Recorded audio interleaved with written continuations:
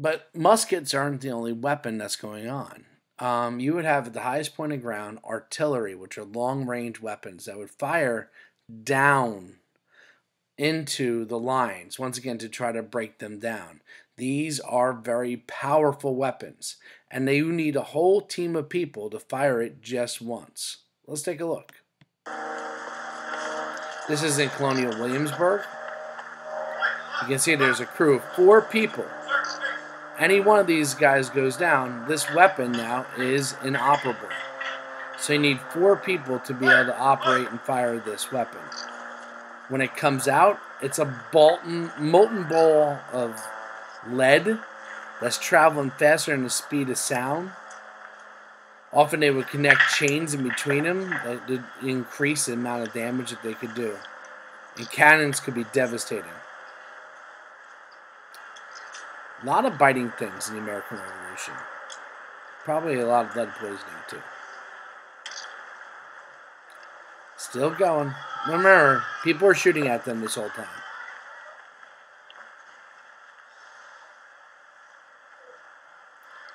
Yep. Ready? The gun is aimed. Okay, everybody. 1, 2, 3, fire!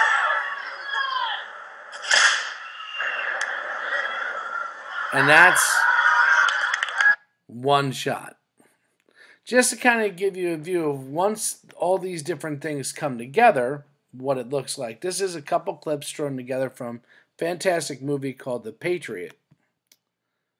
I paused it. So here you see the British lines marching in and the American lines. You wear down your opponents, trying to get your line thinner. You can see the commander on horseback in the back, so they get a view over their lines, so that way they can give orders. How'd you like to be the person carrying the flag as people are shooting at you? Yikes. And you can see the explosions of the cannon fire that they're marching into, the artillery. Most of the battles like this don't work out well for the Americans. You can see the British have more soldiers, larger lines, more experienced. It's just not great. But where the Americans have a lot of success is in battles like this one. A hit-and-run ambush. Soldiers delivering supplies in between their fortresses, delivering messages. These small hit-and-run ambushes are where the Americans really wear down the British over time and are able to eventually win the war, along with a few key battles, getting the ones that count the most. Here we go. Some more guerrilla warfare in the swamps of swamps of South Carolina. This is reenacting Francis Marion's guerrilla war in South Carolina, the Swamp Fox. Standard weapon of the American Revolution is a Brown Bess musket. It is gigantic. You're talking about a very heavy piece of weaponry. It is a multiple weapons in one.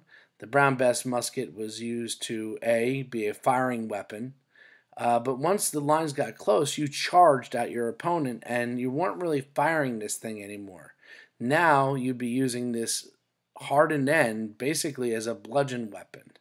And up close would be a weapon called a bayonet. And the Americans weren't really skilled in bayonet battle, whereas the British were. And we're going to see that that's something they're going to have to learn during the course of war to be able to compete with them. A guy by the name of Baron von Steuben is going to be really important in that.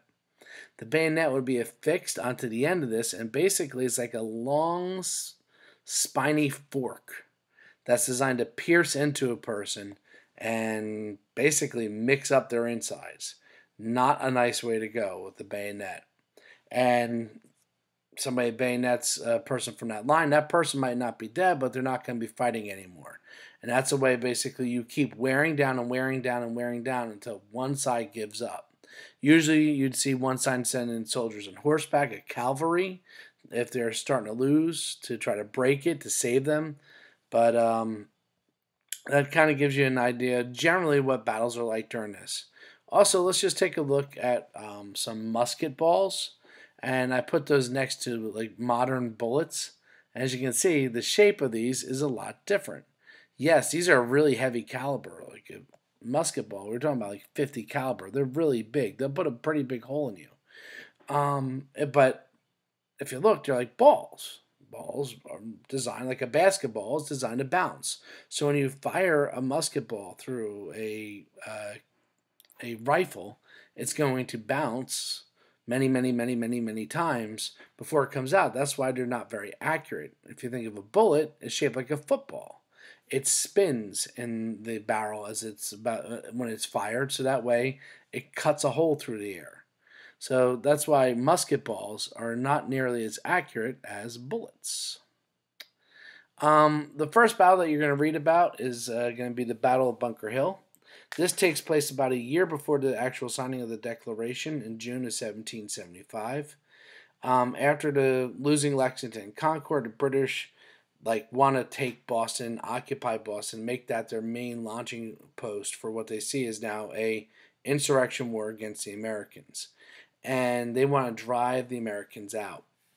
So they know that the Americans pretty much have the hills around Boston where they are encamped. And if they want to be able to move into the Massachusetts countryside, they can't have the Americans shooting down from them on these cannons. So the battle begins long before the sun comes up when British ships start firing cannons into these hills where the Americans are. The most famous of these was called Bunker Hill, which is also a military term. It's a kind of an earthen fortress made to withstand firing, so it made sense to call it Bunker Hill. Historically, it's not entirely accurate. Most of the fighting takes place on Breed's Hill. Anywho, the Americans are really not in a great position. The British outnumber them about 4-1. They are low on ammunition. They don't have a lot of musket balls and gunpowder. They're really in a bad situation. So, as the smoke is still starting to clear, the British start sending columns of British soldiers up to basically chase away the last Americans. They figure most of them have already left, got blasted by the cannon fire all day. But they've been waiting. They've been dug in these bunkers, waiting for the British. And they're waiting and waiting. The British now are marching up. This massive red wave of soldiers is marching up the hill, closer and closer and closer. And one of the American commanders, a guy by the name of William Prescott, knows that they have to make every musket ball count. They can't waste a single shot. So as the British are marching closer and firing on them, he tells them to wait for it. The quote that's often attributed to him is, "Hold your fire till you see the whites in their eyes. Wait till they're so close that you can see the whites around their eyeballs. And then shoot them. Make every shot count." And the first advancement of British soldiers is pretty much wiped out. British commander sends up another wave of soldiers. Well, this can't be. Now this wave of British soldiers, second advancement, has to climb over the first advancement because they're all laying dead on the ground. And when they get to the top of the hill, Prescott and his forces again, blam! Hit them with every shot they have. And they're able to take out 2 advancements of British forces. 40% of the British forces overall that were in the battle are taken out. But then the Americans run out of ammo. They lose because they run out of bullets.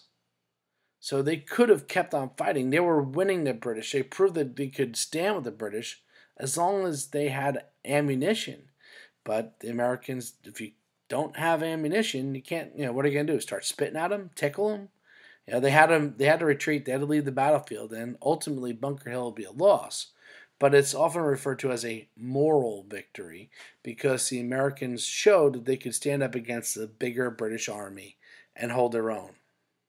Here's a couple of shots. Here you see Commander Prescott with his hand out saying, "Wait for it, wait for it."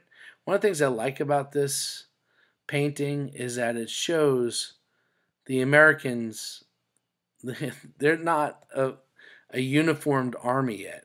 These are all like, people in their street clothes who are going up against the full might of the British Army.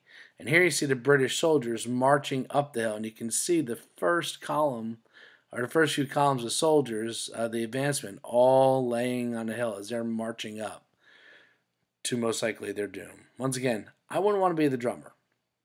So my question for you is, even though Bunker Hill is seen as a loss, why in many Americans' eyes was it a win? Write down your answer. And then tomorrow, since we talked about Rocky, we're going to talk about another great boxer. This one actually real, a guy by the name of Mike Tyson. So I'll see you tomorrow. Have a great Monday.